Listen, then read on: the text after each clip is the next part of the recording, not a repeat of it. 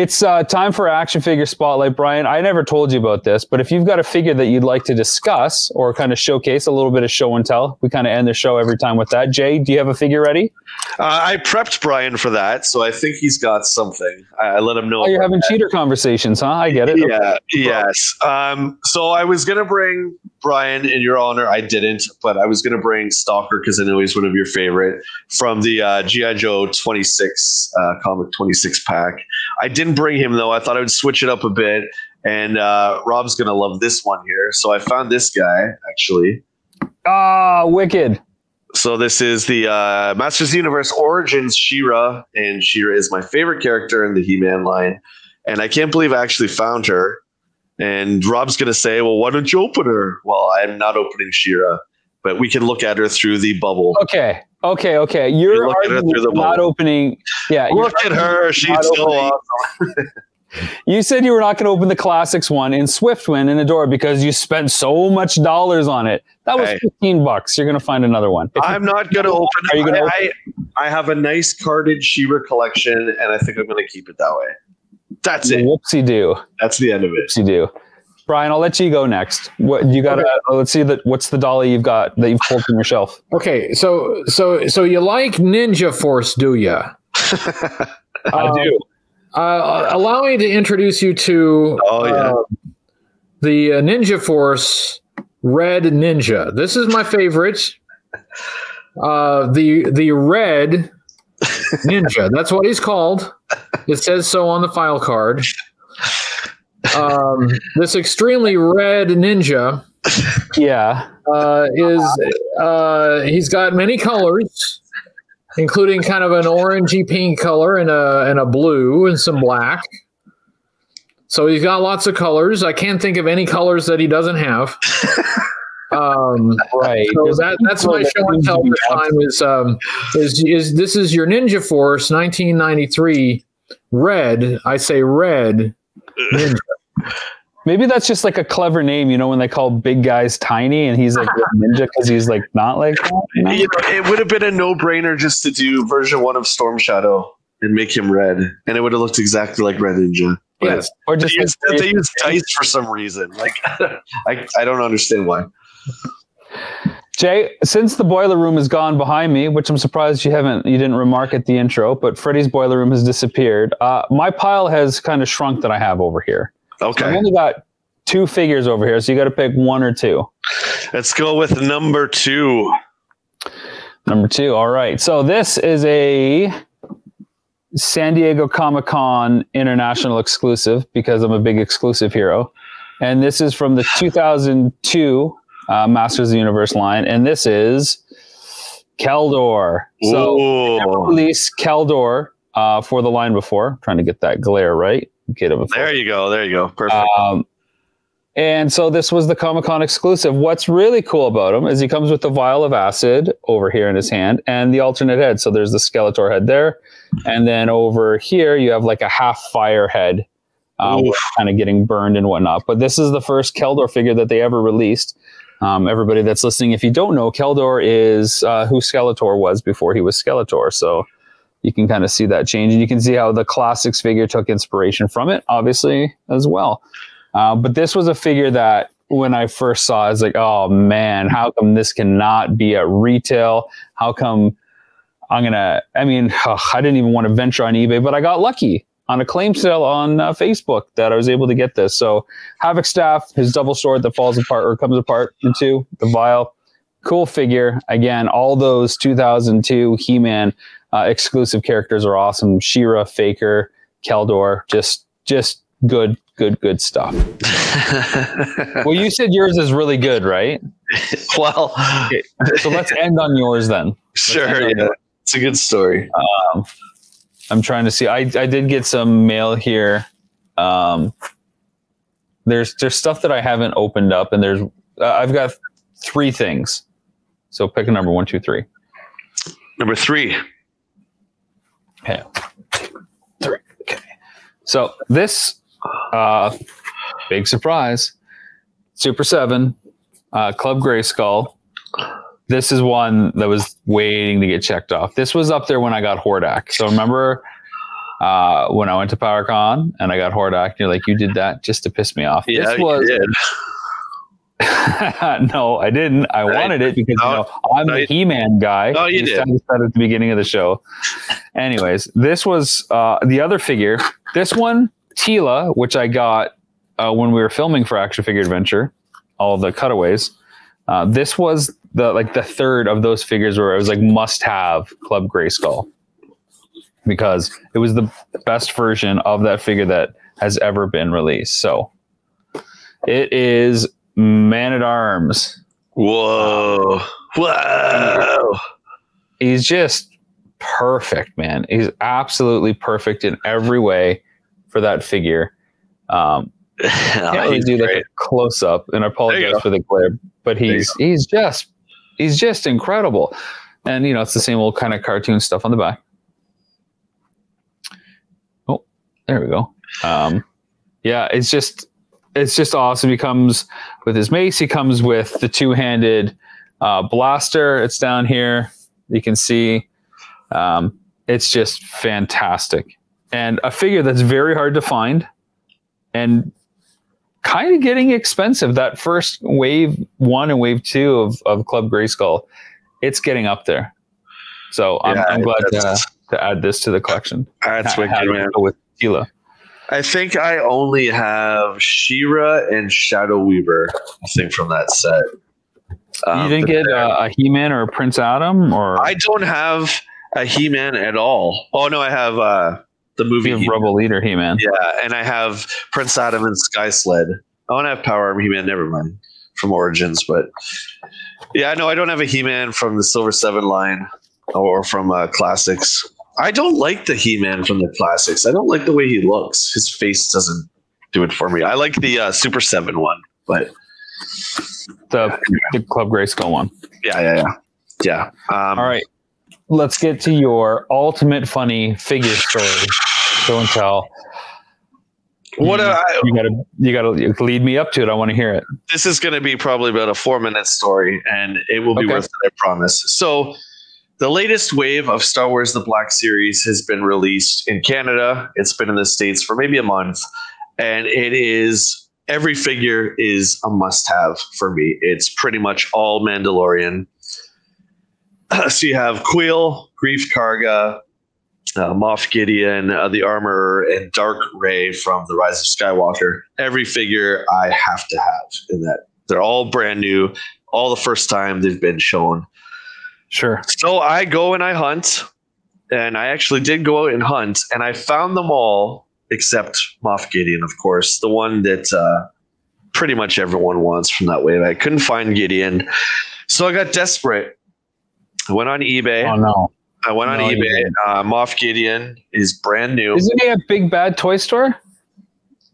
Yeah, but he's on pre-order because he's sold out. That whole wave is sold out already. That whole right, but he's on pre-order from Big Bad so that you don't have to. Yeah, and I mean, I love Big Bad, but for one Black Series, that's a lot. Well, you wait till you get other stuff. It can stay in your pile of loot for up to 6 months. Yeah, for sure.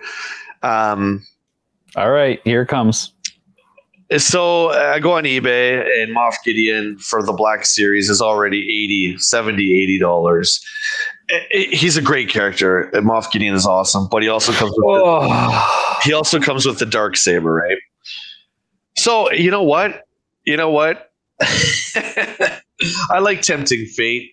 So I go on my old friend. I go on the old friend site, which is Amazon.ca. My old pals. They treat us collectors so great. If anyone hasn't seen my Jedi Knight Luke Skywalker trilogy of videos, check out my YouTube channel at JBartlett to see this saga. But I tempted fate again. I found Moff Gideon. Why would you do this?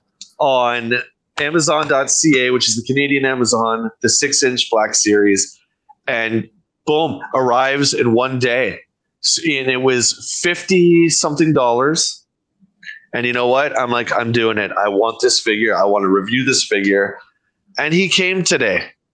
Would you like to see my Moff Gideon 6-inch Black Series figure? I'm sure it's like IG 12 or 11 or whatever it is. It's not Moff Gideon. Oh, wow. It's the vintage collection, the 3.75 Moff Gideon. And I opened the box, and you should see my face because I'm kind of happy, but disappointed at the same time. I really wish you'd been there to record my face because it was exciting and yet disappointing because I overpaid for this. And my point is, once again, Amazon sent me the wrong figure. I'd ordered the 6-inch Black Series Moff Gideon, and I got the vintage collection 4-inch Moff Gideon. Now, is that a hard figure to find as well? The wave just came out. I'm assuming this character in general is going to be one of the ones that go up in value just because he's so wicked. Right. I mean, so I'm going to get this anyway, but I definitely overpaid for it. But more importantly, I didn't order this. It wasn't as bad as you got the clone trooper instead of Luke, right? But an open clone trooper too at that. I ordered the Black Series, and as you can see, that is not the Black Series. So good. Are you sending it back? Probably not. For $50? Probably not. Well, so you have like, it's something crazy like with Amazon. They're really good with the return policy. I think it's like 2 months. So I'm going to sit on it and see if I come across him, you know, for the regular $20. You'll find it on Amazon. You'll order it and you'll get like I don't know, Baby Yoda or something. This guy came secure in bubble wrap. There's the back of the other characters in the wave. So he came secured in bubble wrap, and there's only a little crease. It's nothing like the saga of Luke. You can't really see it. So the figure's in pretty good shape. So I'll take that. Oh, that crease is horrible. I can totally see it. That's disgusting. That's like right here strip behind you. Oh, shut up. Oh, yeah. Don't put that in your collection. Never put a crease on your shelf. Yeah. So this guy is going to go on that wall to fill in. I can't do this on that white space, right? I can't do it. I can't do it. Yeah. So anyway, guys, Amazon.ca. If you are a gambler, it is fun. I'm starting to have a really good time with this now because you order something. Rob's ordered stuff. You don't know. Roulette. You don't know the condition, and you don't know if you're even going to get the same figure. Moff Gideon. There you go. Crack. Well, the saga continues with Amazon. I like that running storyline. That's a good one. We usually do an action figure spotlight to end the show, and I don't know if you have any figures around that you want to pull and maybe talk about, or you can just suffer through for what Jay and I are going to showcase. Jay, do you have a figure ready to talk about? I do. I have two, and I'll make it quick here.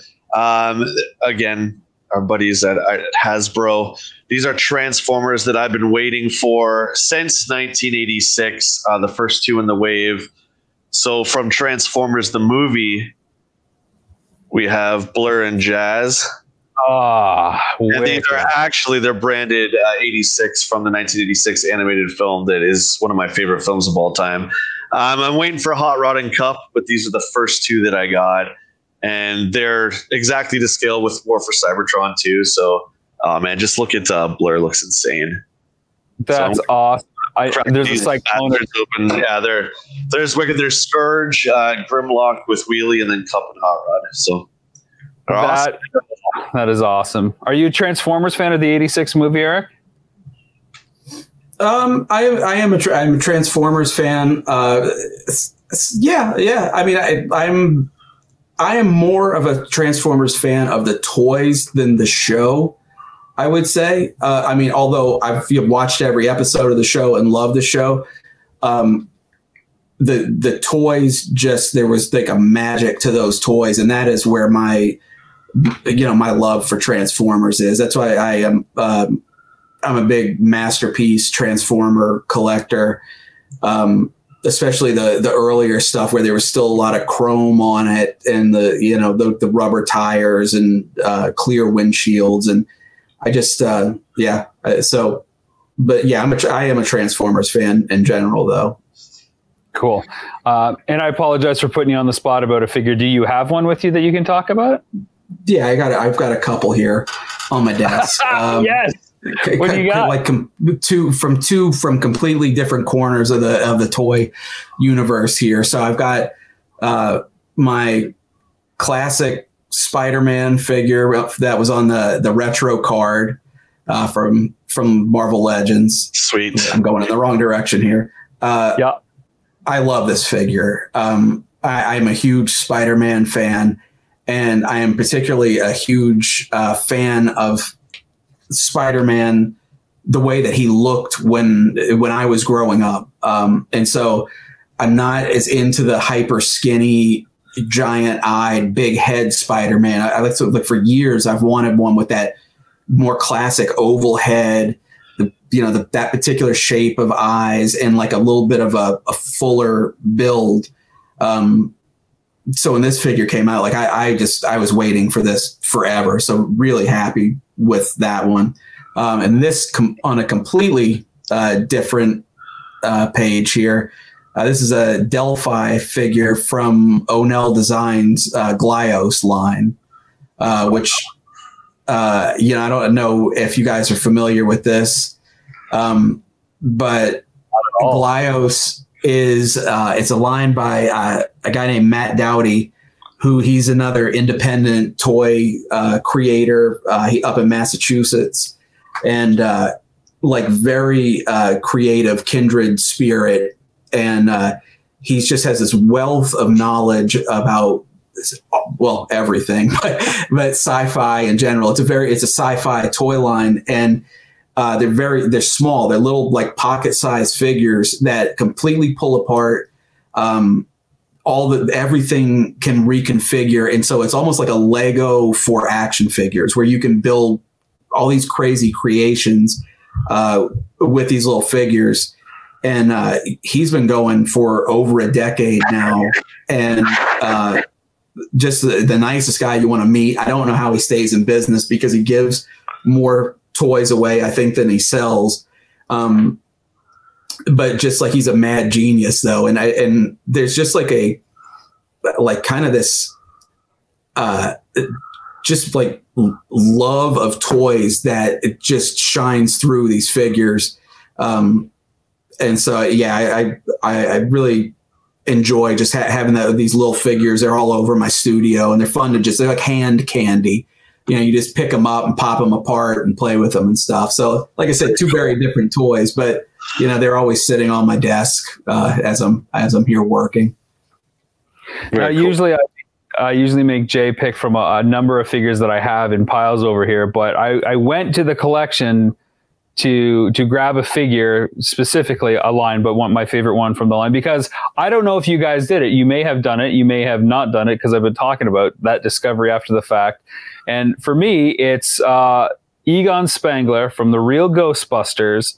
It's Diamond Select, came out, I think, 3 or 4 years ago. And I'm really hot and cold on Ghostbuster figures. They're either not quite there on the movie version, and the animated ones really haven't been that well. But when Diamond Select came out with this 7-inch scale, it felt like bang on for the first time of Ghostbusters. So I hate to put you on the spot, Eric. Did you have anything to do with this? No, we didn't. Oh, okay. Well, I do apparently like figures that aren't created by you guys. So that's good. Yeah, I just think it's a cool figure. And the downside is they don't stand up well. They all come with bases, and Jay and I were filming with action figures. Jay, I mean, you tell that story, because I had to walk away. I was so frustrated. Yeah, I was the guy that got to pose all the figures for the shoots, and those Diamond Select guys. Yeah, and we broke a bunch of the proton beams when we took them out of the box. They're so flimsy, the actual beam. Yeah, it's hard to see from where you guys are, and it'll be out of focus if I push it closer to the camera. But there's like a kink here. It's like a 90-degree kink on this. It's an actual tube. It's not just solid plastic. So they're not like flawless, but the look and the aesthetics are great. I mean, they've spent a lot of time detailing the folds on the coveralls, and they're cool figures, but they're not. It just fell over trying to stand up. for example. So it is what it is. So I guess up all the flaws that I'm throwing out there, clearly you guys didn't have anything to do with that. Well, there has to be a few figures out there that we didn't work on. That'll bring us to the action figure spotlight of the week. Jay, do you have figures with you? Is it one? Do I have to pick a number? How's this working this week? I have a bunch, but I have one. We already talked about it, but I still want to. I definitely want to show it off. So it's a vehicle set that I had. I purchased a big Kenner M.A.S.K lot in 2001, and I got this particular vehicle that I never had, but it was incomplete. The M.A.S.K stuff is notoriously hard to complete because there's just a ton of things that can go wrong and fall apart. And our good buddy Chris at Treehouse Collectibles in Toronto, man, that store is rapidly becoming my favorite because he has such pristine stuff. He's like, "Hey Jay, I got a Rhino for you," and I'm like, "Okay, let's see it." So I'm going to show you an absolute 10 out of 10 mint condition Rhino.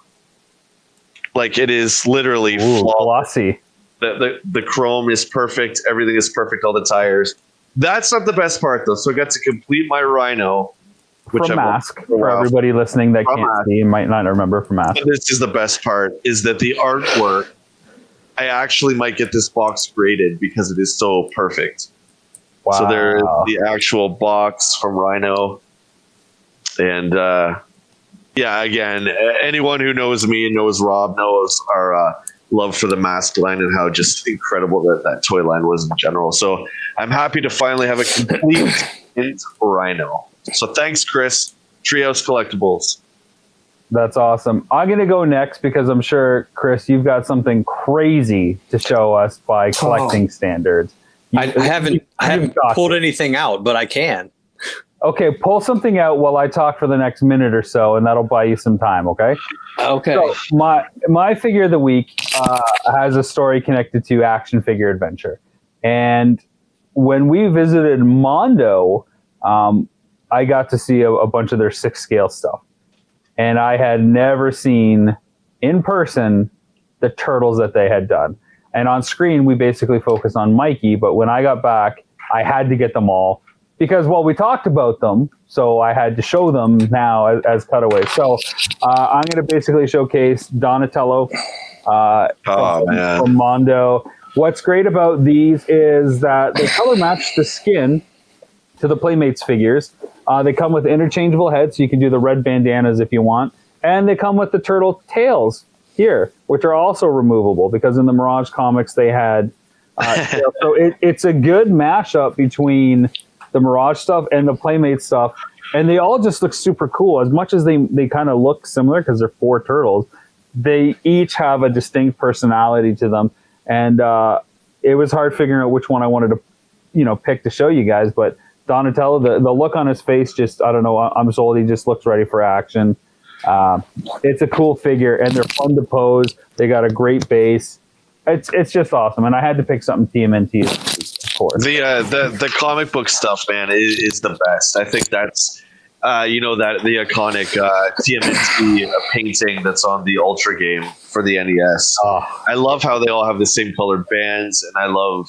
I would love to get NECA put out a set a couple of years ago like that with the 4 turtles from the comic, but they were colored and they all had the red bands. But those Mondo ones are just killer, dude. Right on. Yeah, I love them. So we've given Chris some time now. You heard his headphones coming off and on. Sorry. No. Hey, we're live, Chris. This is how we do it. Expect the unexpected. I can't wait to see what you're going to showcase for us. The case behind you has been opened. Yes, it has been opened. Oh, what has made its way to the stage? Okay, so I picked. People ask me a lot. What is like the number one Ninja Turtle figure you have? That like if you end up if you were going to sell everything off, what would be the one you would keep? If everything else was gone. And I picked this one. I like the aesthetics a lot. It was in that very first lot that I found, so it feels to me like the start of my journey on the Turtles as well. But that one is this guy. Whoa. The Wizard Splinter. Oh, man. So, I mean, the sculpt is just so dynamic with the beard. Sort of, I'm trying to get in front of the camera here. with the beard, you know, kind of flowing, and you can see the robes kind of flowing, and this is a hard copy, so you can see it's pinned together. Damn, man. So that's this is resin, handmade, hand painted. Chris, was that one that they produced? Did that one ever come out? No, this one didn't come out. This is likely the one that was used for the catalog photography, although I can't match it exactly because the pictures are too small. With him, I've got his spell book. Oh, man. Pretty freaking awesome. Oh, and also his staff, which is really cool. This like hand over the ball. And then also, this is the original sculpt for the staff. So this is wax on top of like a plastic rod inside of this. And then wow, dude, the sculpt for the book. Got to be careful with these because the sculpts are very fragile. And then one other thing, which I have in the book, but you really can't tell in the book. So if you read it, you'll realize that there's 2 stages to sculpting. Usually they do a clay first, which is really rough, and then they cast that and shoot that mold in wax, and then they put all the details into the wax. Well, this is the clay book for the figure, but you can see how much smaller it was than I about to said what was produced, but it wasn't. Neither of these were produced. And I like this one. You probably can't see it very well, but on the back it has like Splinter's face, and the regular book just has bindings on the back. So I think this guy's probably my favorite of all the figures.